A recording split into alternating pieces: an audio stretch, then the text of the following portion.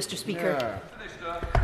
Mr. Speaker, I think we can all be proud that this country is leading the global charge on net zero, and as part of our historic uplift in R&D expenditure to 20 billion a year, 52 billion over this CSR, UKRI is investing 800 million annually on research and innovation in net zero and 210 million through the Industrial Decarbonisation Fund. And I'm delighted that Scotland is in the vanguard with over 1,400 projects funded in receipt of 1.3 billion.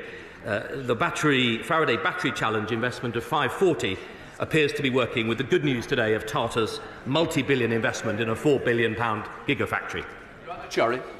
Speaker, I'm delighted to hear the Minister acknowledge that Scotland is in the vanguard of research in this area.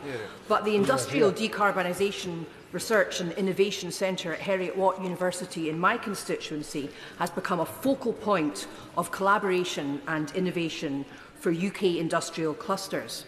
However, the excellent progress that they're making is at risk due to a funding gap.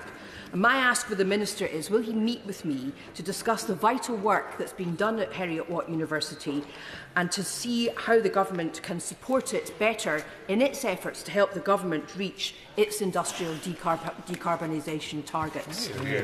Brevity, Mr. Speaker. Yes, with pleasure. Rob Robert.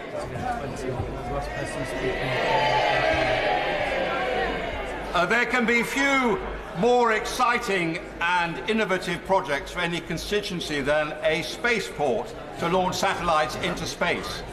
We had a done deal to build one on the runway at RAF Scampton before the Home Office marched in and stymied the whole project.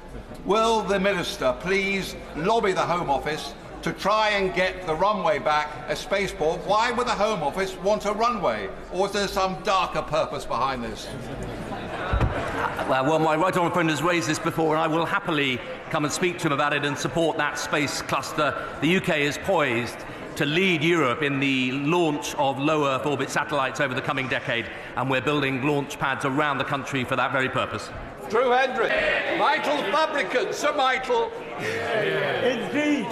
Indeed, following on from that answer, we have world-class universities in the West Midlands. So can I ask my right honourable friend, what plans does he or she have in order to support regional innovation clusters there?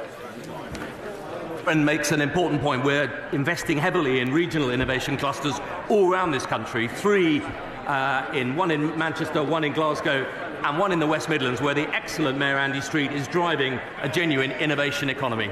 Liz Twist.